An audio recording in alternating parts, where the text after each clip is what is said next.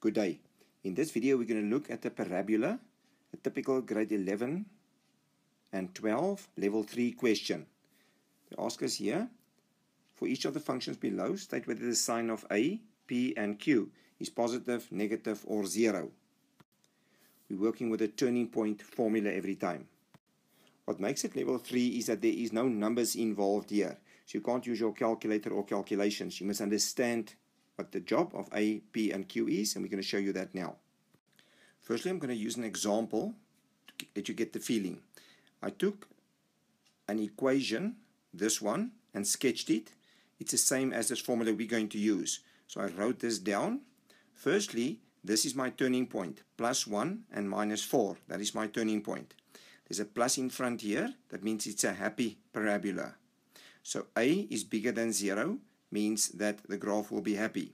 The turning point is plus 1 and minus 4. I got that from over there. If that is a negative, that becomes a positive. If that is a negative, it stays a negative. So in this specific case, A is bigger than 0, so that means positive. P is smaller than 0, although this is a plus 1 over here. P is smaller than 0, because if the minus comes out of there, it becomes a positive. And Q is smaller than 0, because that is a minus 4 at the back. So again, the A tells me if it's happy or unhappy. This one is happy. The P is always the opposite of what it actually is. If P is smaller than 0, that means it will be a positive. Q is actually what it is. That's the Y of my turning point. So if Q is smaller than 0, he is really negative. So for the purpose of this video, if they give me this formula, tell me A is bigger than 0, it is smiley. P is smaller than 0, means the turning point is on this side of the Y-axis. Q is negative, means the Y is down here somewhere. I'm just going to put out the answers and then explain it to you. We have to find out if A is positive or negative, the same with P and Q. In this case, A is bigger than 0 because it's a smiley face, so it's positive. P is smaller than 0, in other words negative, because in the bracket we would have had x minus 4, that makes it a plus 4 when it comes out. Q is positive because my Y value is above the x-axis. So I just took examples here. This could have been x minus 4. That's why P is negative. And Q can be any positive number above the x-axis. So the answer is A is positive, P is negative, and Q is positive. If you don't understand, just leave the video. Again, I'm just giving you the answer.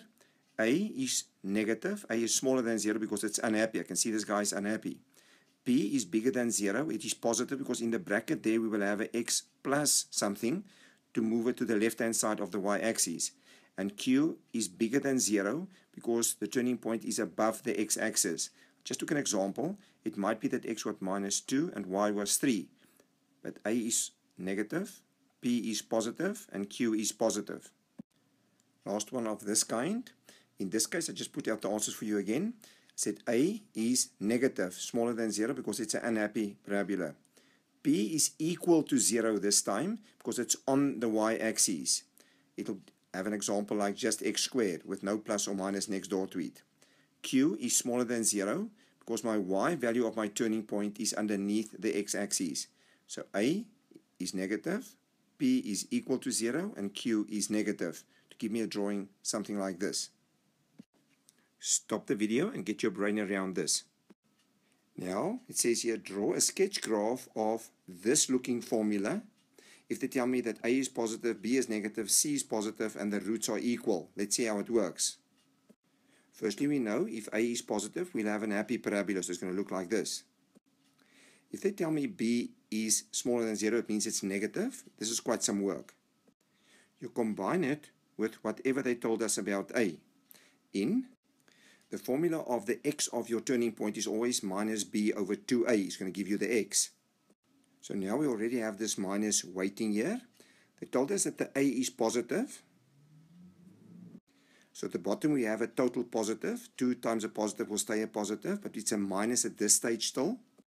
But they told us that b is negative, so I put a negative there where the b is, and the minus times a minus is a plus over a plus gives me a final plus. So my x of my turning point is a positive. So my axis of symmetry is on the right-hand side of the y-axis because of the combination of these two. Next they say C is bigger than 0. C is at the back, that's my y-intercept. My y-intercept is positive. And that means the y-intercept will be above the x-axis. And then they said the roots are equal. That means the parabola will be sitting on the x-axis, touching it. So we know it's happy. Yes, it's happy. The axis of symmetry is on the right-hand side. The y-intercept is positive, so it must go anywhere above the x-axis. And the roots are equal, it means it touches. So this is the drawing of this information. Stop the video and get your brain around this. Let's do one more for this video. They say draw a sketch graph of this parabola with this formula. A is negative, B is negative, C is negative, and they tell me that B squared minus 4AC is negative. This indicates that the roots are non-real. This you will understand if you understand your nature of the roots. This is your discriminant. Because A is negative, it will be an unhappy graph. Then I said, if we talk about B, we read it in combination with A. So we use x equals to minus B over 2A is the x of my turning point. We have the minus that was waiting already. The B is negative, so I put a negative over there. They told me A was negative, so there's a negative underneath there. Negative times a negative is a positive. Over a positive times a negative gives me a total negative. That means my axis of symmetry will be on the left-hand side of the y-axis. Next they said C is smaller than 0, that means negative. C at the back indicates the y-intercept. So the y-intercept will be anywhere underneath the x-axis. Then like I said in the beginning, this is negative, so my discriminant is negative. That means no real roots, in other words, no x-intercept. And the graph will look like this. So there is my axis of symmetry. We decided here it's going to be negative on the left-hand side. It's unhappy. Yes, we can see it. My y-intercept is negative. And there is no roots or x-intercept, so it just stays underneath the x-axis. Stop the video and try and get your brain around this. Please indicate whether you liked or disliked this video and subscribe to the channel. If there's anything you're not sure about in school mathematics, you can send the problem with a clear WhatsApp photo to this number.